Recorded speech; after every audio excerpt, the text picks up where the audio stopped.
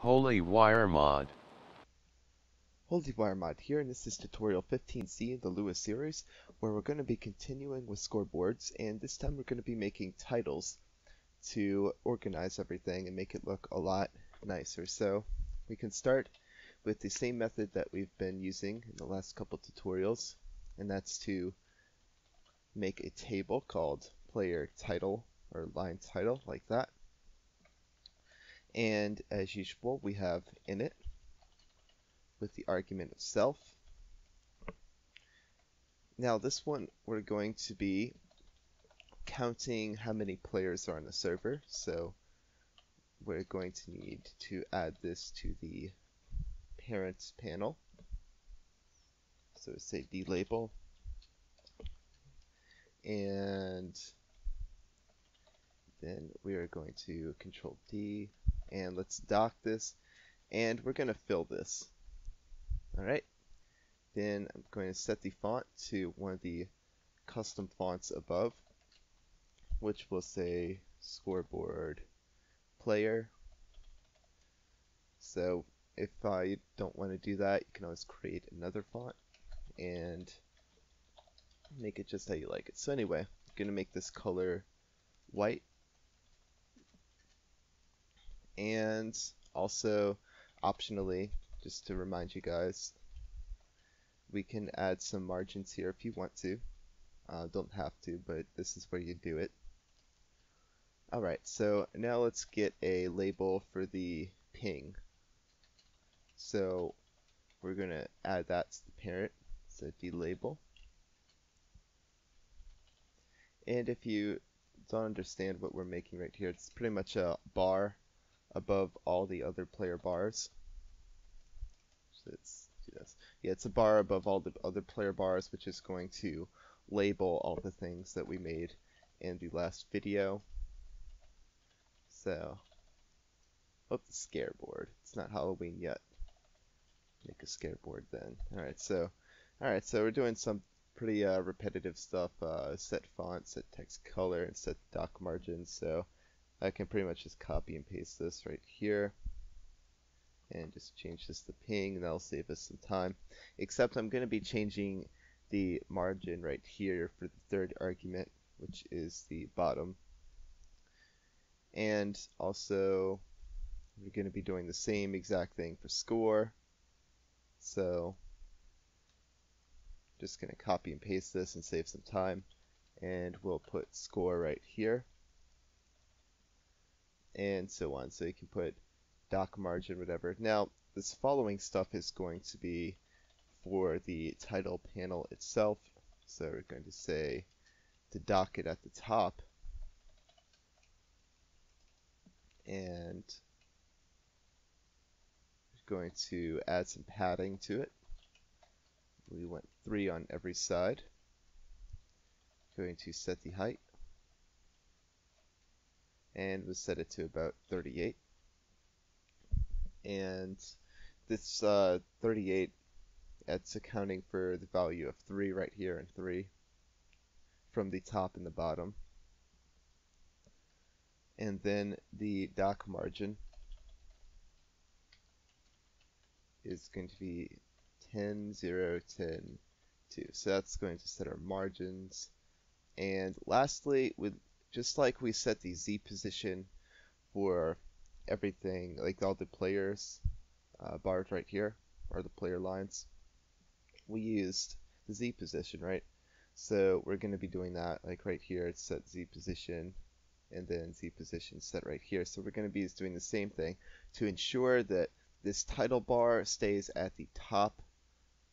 So to do that, we set the Z position to a really low negative value. So you can put like 6,000. This is going to assume, okay, so players with a zero score would have a Z position of just 0 naturally by what we set up here, unless they're on the red team. So oops, it should be a 2,000 right here. So unless they're on the red team. So if they're on the blue team, they'll have a Z position of 0. So if they get 100 kills, well, 100 times negative 50 is negative 5,000. So we want to make sure they don't ever get above this value, or else the players can go above the title bar. So we can set this to some ridiculous, like 8,000, and that will ensure that that never happens.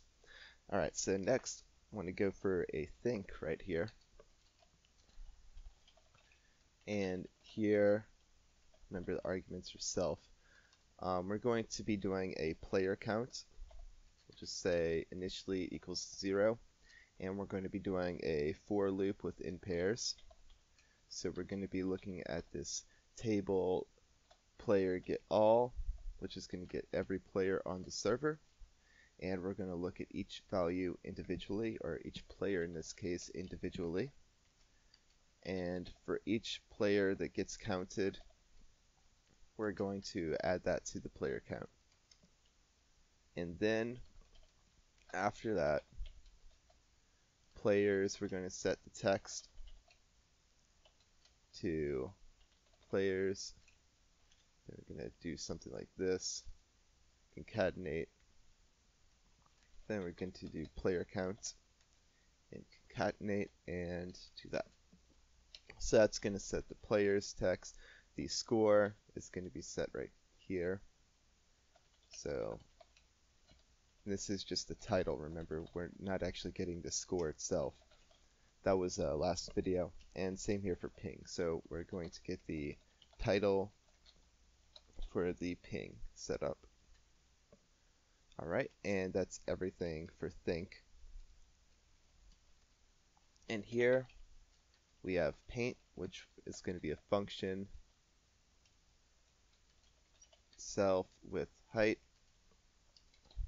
And here we're just going to draw a rounded box.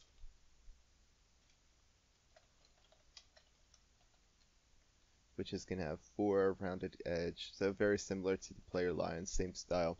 Initial position 0, 0, ending positions width and height. And the color for the title bar will be 50, 50, 50, and 175 or something like that. Okay, so this is everything we're going to have for the table right here. Very short in comparison to the actual player lines. Now, remember, we need to actually register this table here. So we're going to say VGUI register table. So we're going to be registering player line title, and that's going to be a D panel. Alright, so save that. And the last thing we have to do is to actually add this new panel that we created to the scoreboard itself. So we go down to the scoreboard, and okay, so we have scoreboard right here. We go to the end of init right here. So init scoreboard init. At the bottom, we're going to add this line, self title is going to equal to self scores add. So remember, we're adding it to scores here, which is right here. And that's going to be at the top of the scroll panel right here, which is why we're using the set Z position and all that. So we're going to be adding player line title. Okay, so that should be it right there. So let's go in game and see what happens. Alright, so we're now in game and pressing the tab menu, and as you can see, here is the title bar right above all the other bars, and all the other bars being that one bar being me. You can adjust the position of score, ping, and players and all that by modifying the dock margins right here. So if you're not quite satisfied by their positioning, that's how you do it. If you're still getting an error, like with bars going over the top, just adjust the Z value to a higher negative Z value. The limit for set Z position is on the wiki. And lastly, I'm going to show you what it's like when we have multiple players. So I'm going to put some bots in here by typing bot. And we have everybody on the red team, so we have 5 players. And let's get some blue team people. And we got one blue team person. There's that 50-50 chance working out just so perfectly.